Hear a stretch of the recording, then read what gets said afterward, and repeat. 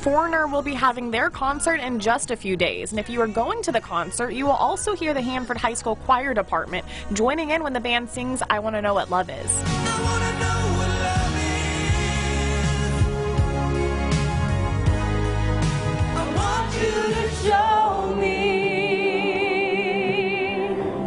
They knew Foreigner and they knew the song. Like as soon as you mention it, I want to know, they start singing it and they know.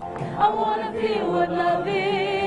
This didn't happen by chance. The choir department knew Foreigner was holding a competition to include one high school choir to sing with them. I spent a couple days on that, and then we sent it in and we just had to wait for a response, but we were all excited when we finally figured out. I want you to show me. The Hanford Choir Department won the competition. And these kids are up for anything. They want to be involved. They want to enter any competition that's offered, and they're just really highly motivated. Jennifer McGill is their choir teacher. She says not only will the choir be performing with the hit band, but they will also be singing with American Sign Language interpreters. Deaf people don't get a lot of representation, and they can't hear the music most of the time, so going to concerts isn't really an option for them.